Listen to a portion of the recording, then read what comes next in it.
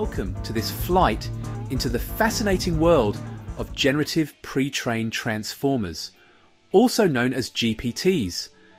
Have you ever chatted with ChatGPT and wondered, how does it understand me so well? Or, how can it reply just like a human would? If so, you're in the right place. Today we'll embark on an exciting adventure, breaking down the core aspects of GPT in the simplest terms. We'll guide you step by step, transforming you from a curious beginner into someone who can explain how this amazing technology works. So buckle up and let's get started. GPT stands for Generative Pre-trained Transformer. Let's break that down. Generative, it can produce or generate new content. Pre-trained, it's already been trained on a vast amount of data before you even interact with it. Transformer. This refers to the specific architecture that allows it to understand context and relationships in language. Let's explore how a transformer model, like GPT, understands questions and generates answers. Let's ask GPT, what creates tears? First, GPT processes each word in the question, what creates tears? In this sentence, the word tears can have multiple meanings. It can mean tear, as in, there is a tear in my dress, or tear, I was sad and cried a tear. So GPT has to firstly work out which meaning of the word tear to use in your question. Imagine GPT as the world's busiest, smartest airport. In this airport, words are passengers, and AirGPT organizes words to travel on planes with other words. Just like an airport efficiently manages the flow of passengers based on the order they enter the airport, AirGPT creates tickets for your words and puts them on different flights. All are going to the same destination but via different airports. All the words get on their planes and the AirGPT flights take off. On one flight, your question words are surrounded by passengers returning from Fashion Week. Passengers talk about fashion, so your words think about fashion as well. On this flight, tears means tears, as in tears a piece of fabric. On another AirGPT flight, your question words are surrounded by passengers returning from an optometrist's convention. The optometrists talk about eyes and glasses, and so your group of words on this flight begin to think about eyes as well. On this flight, tears means tears, as in tears when you cry. GPT pays attention to these in-flight conversations and what other words are on the planes. When the AirGPT planes land at a first airport, AirGPT feeds information back from each flight and thinks about where words should sit on the next flight. As the AirGPT planes stop at the next airport, other AirGPT word passengers get on the planes. As new passengers join a flight, the knowledge on each AirGPT plane is constantly changing. This moving of word passengers around in the plane and even rerouting them on a different flight is how GPT starts to come up with the right meanings for you. GPT needs to work out which words should sit next to your question words. When the passengers next exit their planes, AirGPT will assemble the words all together in the arrival hall. AirGPT creates tickets for some passengers, so they sit together on the next flights, as word meanings are mixed together. AirGPT is getting closer to creating a response to your question. Do you recall us asking that first question, what creates tears? Here we are, in the middle of how generative pre-trained transformers work. This is an epic journey. You might be starting to see that on this trip, our question words are the passengers, vectors are the tickets, the planes are embeddings, the airports are the neural network layers. GPT feeds the results of processing any one vector back into processing the next vector, thereby keeping the context of the previous vector, and so growing the meaning as a whole as the process continues forward from layer to layer. The various airports AirGPT might visit en route are like the layers of the GPT neural network. Each airport can mix passengers up so they are closer and more aligned with other passengers.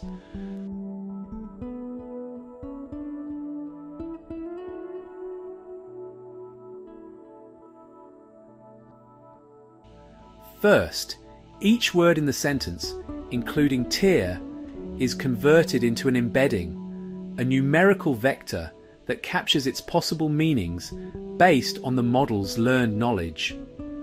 Next, the transformer uses the self-attention mechanism to examine relationships between tier and all other words in the sentence.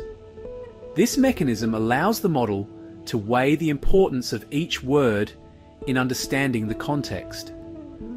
The model calculates attention scores to determine which words are most relevant to interpreting tier.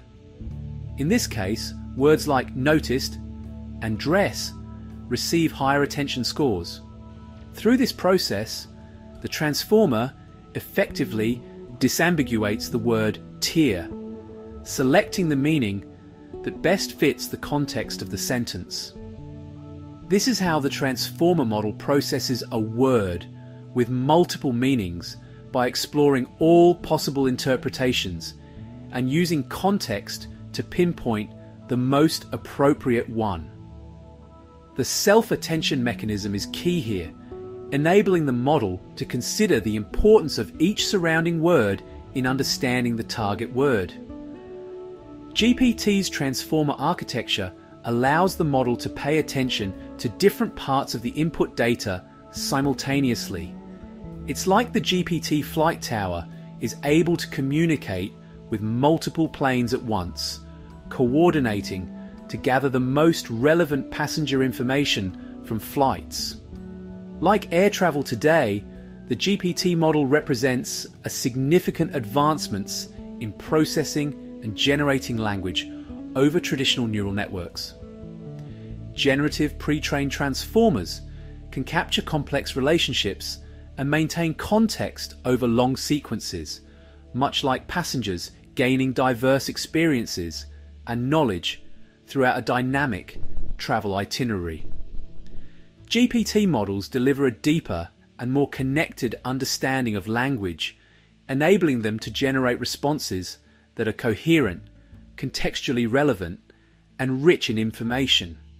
The words in your question are passengers.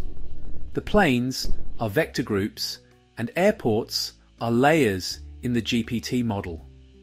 AirGPT uses advanced ticketing and scheduling to ensure the words are grouped together and arrive at the right destination. How does GPT become so knowledgeable and capable? It all starts with a massive training journey.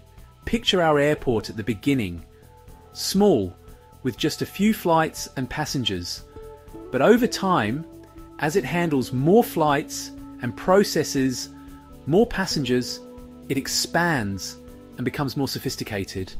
Similarly, GPT is trained on an enormous amount of text data from the internet, like having read every book in a vast library. This training helps it understand grammar, facts about the world, and even some reasoning skills. Let's see how GPT processes your input and generates a response. You provide a prompt, the traveler's question. This is the starting point for the model to generate a response.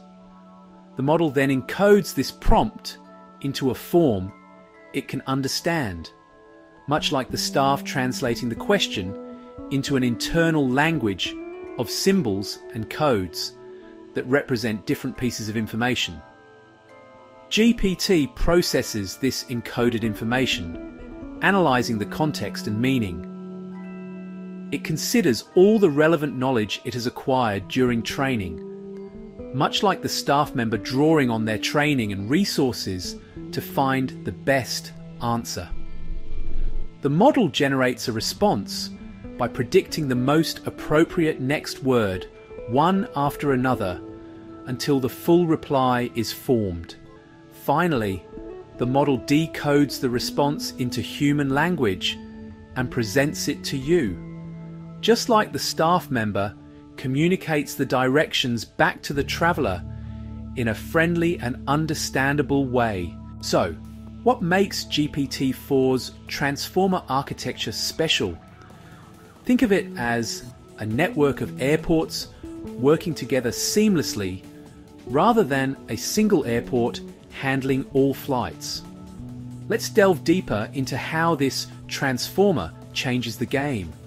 The transformer uses something called an attention mechanism. This allows the model to focus on the most relevant parts of the input.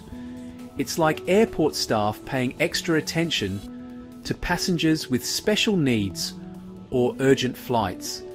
Unlike previous models that processed information step by step, transformers can handle multiple pieces of information at the same time. This parallel processing is like air traffic controllers managing several flights concurrently, making the whole system faster and more efficient. This architecture allows GPT to understand context over long distances in text. It's as if the airport staff can connect a passenger's journey from their origin to their final destination, even if it involves multiple transfers and airlines. They see the big picture, ensuring everything fits together smoothly.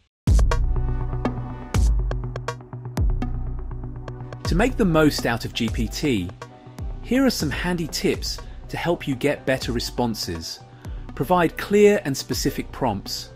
Instead of asking, "Tell me about animals," try, "Explain the migratory patterns of Arctic terns." The more specific you are, the better GPT can tailor its response to your needs. Give context if needed. For example, as a nutritionist, explain the benefits of a balanced diet. By setting the context, you help the model understand the perspective or angle you're interested in. If you need information in a certain format, ask for it, like, "Provide a bullet point list of the top 5 tourist attractions in Paris." This helps GPT present information in a way that's most useful to you. If the response isn't perfect, refine your question or ask for more details. Don't hesitate to follow up with, "Can you expand on that?" or "Could you give me an example?" Congratulations! You've navigated through the world of GPT, from its high-level functions to the intricate details of how it processes language. With this knowledge, you're now equipped to both understand and explain the core aspects of GPT-4.